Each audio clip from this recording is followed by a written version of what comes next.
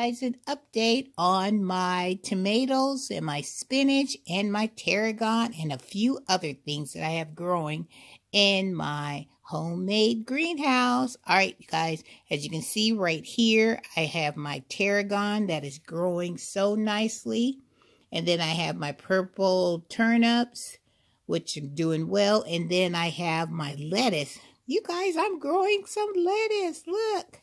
Isn't this beautiful? The lettuce is growing, and it is, let me see, and it is the black-seeded Simpson lettuce right here. So this is looking good. Let's look at it up close. Isn't that beautiful? Looks so nice. So lettuce. And then on that second row back here, I have my pak choi, which is right here. And then right next to it, I have my baby bok choy, and then right next to it is some spinach and then a blue tomato. So this is my spinach right here that's really, really small right here. And this is my blue tomato right here that I'm going to put in a pot. I'm going to be putting these in their little new homes until it's time for me to plant them outside. And then on the very back row back here, I have the black creme, which is right here, which is this one right here. The black creme, look at that. So nice. And then the next one is the black cherry, which is right there. And then I have the black beauty. And then I have another black creme right here. So my tomatoes back here are looking fabulous.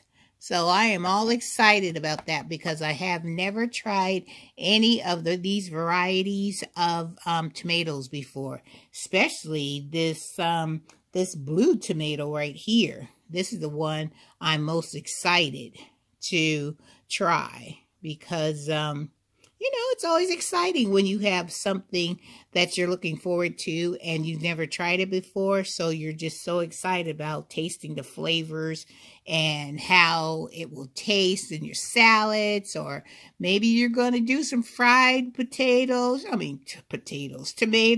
or you might want to put them on a nice juicy sandwich. You just don't know. So, you know, I'm going to be bringing you all that wonderful goodness when these bad boys start to grow. So far so good, you guys. Fingers crossed that my tomatoes are looking good and they've got a lot of their true leaves on there and they're looking up strong.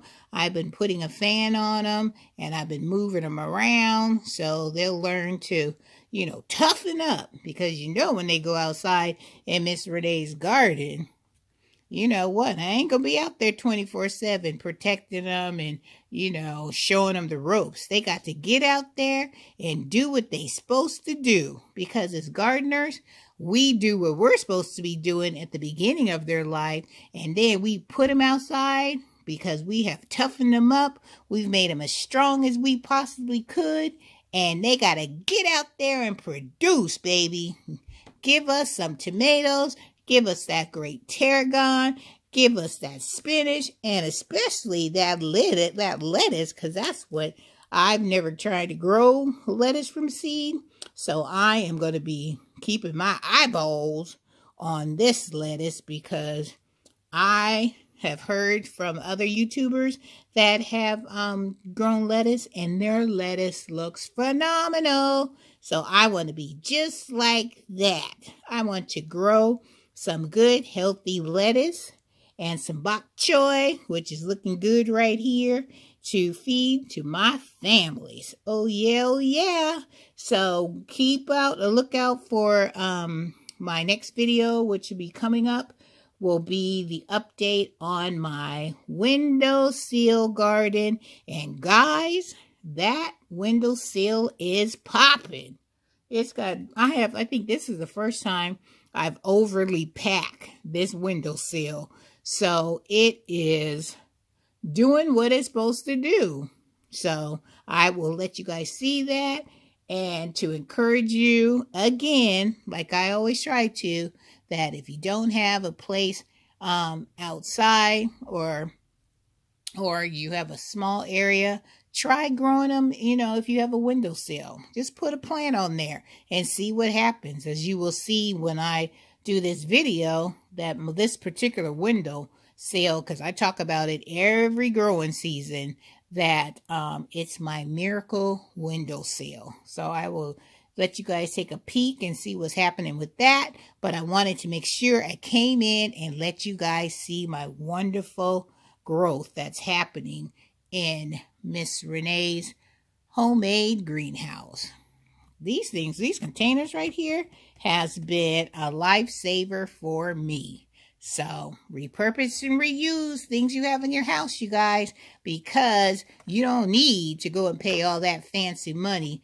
You can just use containers that you have in your house and look at the growth that they will provide. All right, guys, take care.